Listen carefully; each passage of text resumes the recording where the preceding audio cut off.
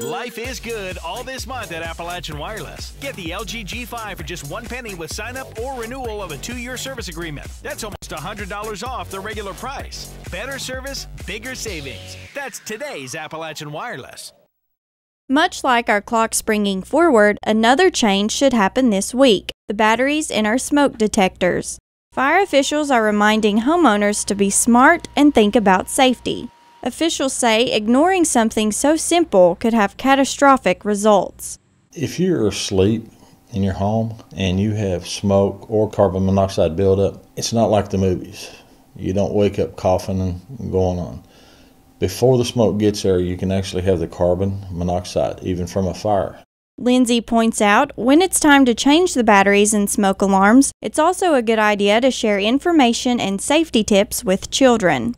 When you replace the battery, push the test button. We recommend that if you have small children in the house, bring them all into the room where the smoke detector is and let them know what that sound is. That way at night, if they hear that noise, they'll know what to do.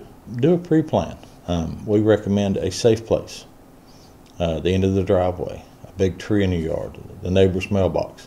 Also, Lindsay adds, with the ever-changing weather, many are using alternative heating sources instead of turning the heat on and off multiple times within the week. He says it's a good idea to read the manual before using those sources inside a home.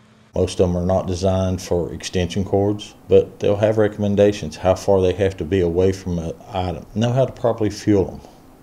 You know, a kerosene heater, we had an incident where a person was unfamiliar with one. They attempted to refuel it in the home.